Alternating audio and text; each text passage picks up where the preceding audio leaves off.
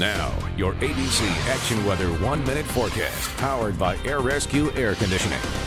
How you doing, everybody? I'm Chief Meteorologist Denis Phillips. Skies are clear across the area, just a handful of showers. As we head into the weekend, we're going to see a few changes. First of all, afternoon highs will be lower 90s because we're going to have more humidity. And we'll also have a chance of an isolated shower or two. They're not going to be a ton of showers, but more than we've seen of late. And I think that trend continues right on into the weekend. Maybe even a few coastal showers earlier in the day starting on Saturday, and then everything moves inland later on in the afternoon. Temperatures, well, instead of mid to upper 90s, we're going to low to mid 90s just because there'll be a few more clouds and a little more humidity. Typically, we have to be really dry for us to get in the upper 90s like we've been of late. Florida's most accurate 7-day forecast. 10% coverage on Friday, 20% Saturday.